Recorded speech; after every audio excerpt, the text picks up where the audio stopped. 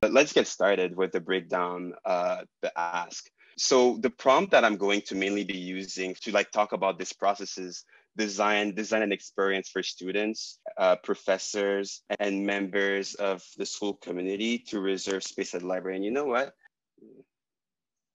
Okay, great. So that's basically like the framework that I literally use for like every time I feel overwhelmed. So basically the way to break down a problem, especially that prompt specifically. So at the beginning, you need to ask yourself, what are they asking me to do? Like, so then the goal.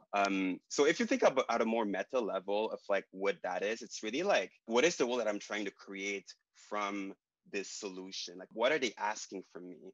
Like, what is the desired output and outcome? Then after that, it's really about the audience. So it's like, who am I trying to change the life of? Like, who are the people that I'm trying to affect? And then location. So it's like, where's this problem experienced? What part of the world am I trying to impact with this solution? And then the impact. It's like, why does this, like, what does the state of the world matters? Like, why am I doing what I'm about to be doing? I'm going to spend a lot of time doing that. So like, why should I do it? And then the request.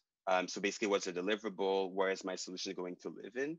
If let's say I'm consulting a client, do they want a deck? Do they want a prototype? Do they want a fully fledged UI? Like, what do they want?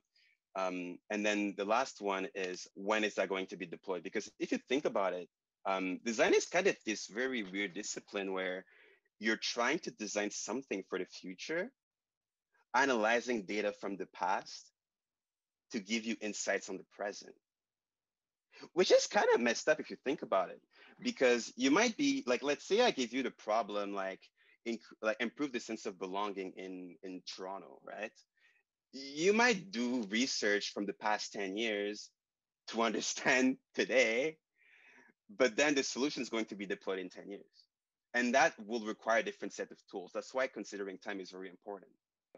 So in terms of the point that I gave you, so if you look at the goal is literally what is stated: an experience to reserve like work desks, spaces in the library. Simple. Like, you don't even need to overthink it. There, it's a given. The audience, they're also giving it to you. So easy. It's students, professors, and members of the school committee.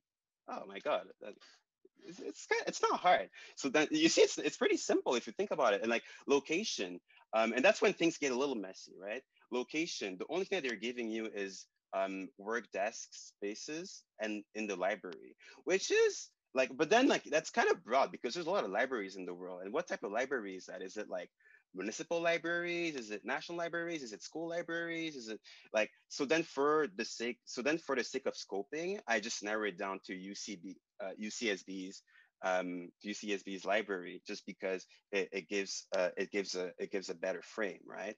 And the thing too is that you're not like, sometimes the prompt might be like, um, increase conversion, and it's like, okay, but how do I do that? But the thing is that if you break it out with the exact same framework, you'll realize that you have a lot of unknowns, and your goal is actually to go figure that out. So then if you look at the impact for that problem, it's like, what are the unknown?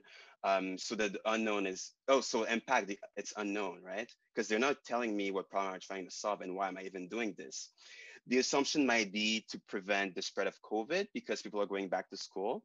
I'm actually not sure, right? But that's also something that we're going to figure that out after. And then the request, I'll just assume that it's a web app.